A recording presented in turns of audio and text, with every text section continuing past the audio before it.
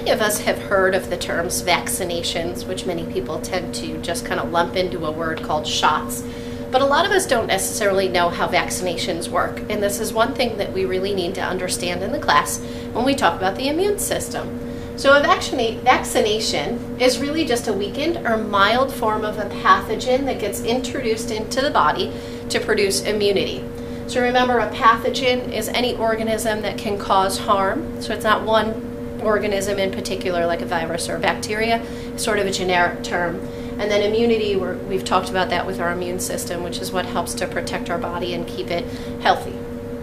Remember, we have two different types of immunity. We're going to discuss the variations between them.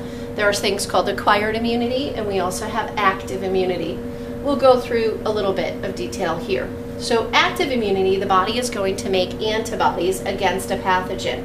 Now remember, antibodies are specific types of proteins that are kind of a Y-shaped protein that help to mark the cells for destruction. So an antibody is specific for that particular pathogen that it's trying to kill off based on a specific shape, kind of like we had when we talked about enzymes, and enzymes being specific for their substrate.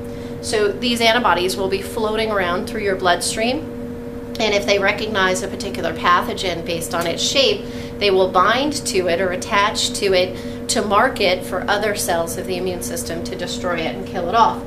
So in essence, if you come in contact with a real pathogen, the body will have memory cells to make antibodies again.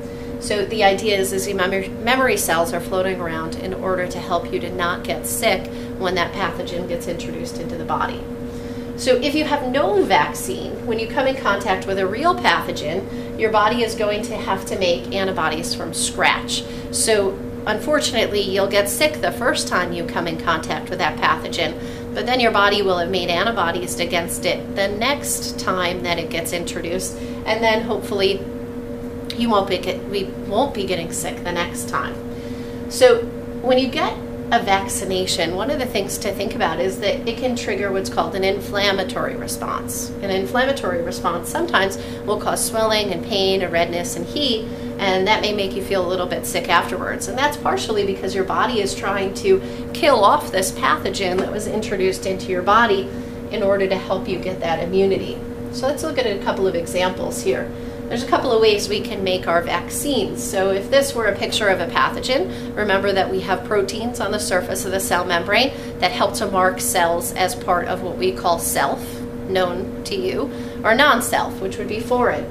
And when they make a vaccine, one way to make a vaccine is to create a similar piece of antigen on an organism so that there's a part of that protein on the surface that your body could recognize, but yet this organism wouldn't cause harm to you. So it kind of tricks your body into thinking that the pathogen is there. Or we could have a killed or weakened version of the pathogen so that it's really not active enough to make you sick, but the presence of it in your body stimulates your body to act. So what happens is the body will recognize that protein or antigen on the surface of the cell. It will make antibodies. Those antibodies then will be ready to fight future infections and help us to make memory cells so that if it comes in contact with it again in the future, our body will be able to recognize it. This is called active immunity. This is how our active immunity is going to work. Your body actually created its own antibodies to fight off a pathogen, even though that pathogen may have been weakened or dead. So this is active immunity. So examples of some vaccines that use this particular type of immunity are the MMR vaccines, the measles, mumps, and rubella vaccine, and also the chickenpox vaccination. Passive immunity is a little different. We've talked about the difference between active and passive transport when we talked about diffusion, and you can kind of think of that same term again for passive immunity. When we talked about passive transport, it didn't use energy. In terms of passive immunity, your body didn't actually really do anything to get the immunity either, because what happens is you get the antibodies from another individual. So you may get an injection or pills that contain the antibodies that another organism made. So your body actually didn't go through the work of making the antibodies. So it doesn't really know how to make them over again. So when you get an antibody injection, you would get antibodies from other animals that get introduced into your body. And this could be an example of one way that some tetanus vaccines have been made. Actually, at some point, they've used antibodies from horses that horses made, and also some rabies vaccinations. You also get passive immunity from your mother. The antibodies are small enough to cross through the placenta, across through the fetus, and also breast milk can contain antibodies. So a pregnant mother or a nursing mother can pass on their antibodies that their body has made to the fetus or to a newborn baby in order to give them a little bit of immunity until their own body steps in or until they get their own vaccinations. This is a natural form of passive immunity, and then when we get our antibody injections, that would be an artificial form of passive immunity. Remember, the body is not making its own antibodies, so that way it doesn't know how to make those memory cells either. So in the case of passive immunity, it's typically very temporary, short-lived, and you could possibly get the disease in the future if you don't get another sort of form of, or another injection of the antibodies, or if the mother still isn't sort of present to give you those antibodies. So this one is nice for short-term things, but you would have to get the injections in the future because your body doesn't know how to make those antibodies on its own since it came from another organism. Another thing to think about when we think about immunity are organ transplants. One of the reasons why we talk about organ transplants is because you're introducing something foreign into the body when you get an organ transplant.